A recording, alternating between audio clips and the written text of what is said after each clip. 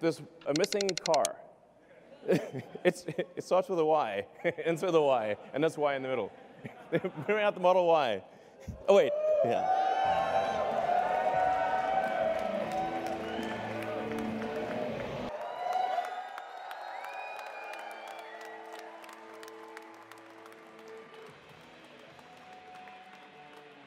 The basically long-range one we expect to be about $47,000, and then sometime in 2021 we'll have the sort of standard version, which will have a $39,000 price point.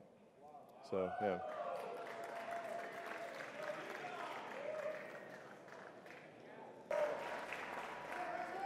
So we expect to have an EPA range of an actual true usable range of 300 miles. So yeah.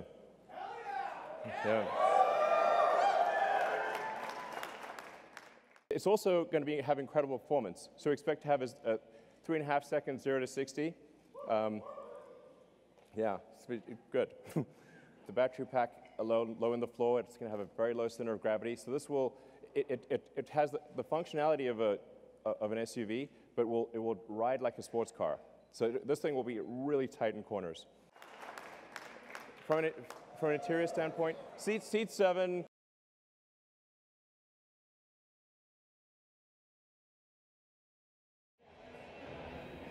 The Model Y. Yeah. So, like the 3, it will be extremely safe. So that you may know the Model 3 has the lowest probability of injury of any car ever tested by the US government. The Model Y, we expect, will have a similar result.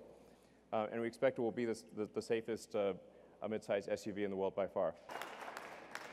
From an interior standpoint, it's going to have a panoramic glass roof. It really feels like, just like the Model 3, if you're in the car, it just feels like you can see the sky.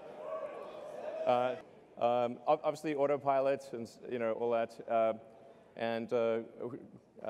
As I've said publicly, we expect to be feature complete with self-driving sometime later this year.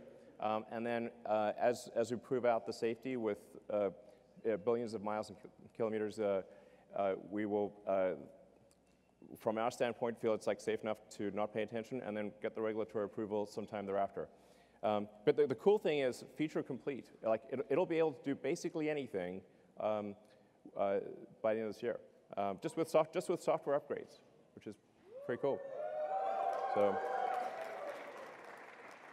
So I think it's going to be really compelling. I'm confident that it'll be of any mid-size SUV, it'll be the one you want.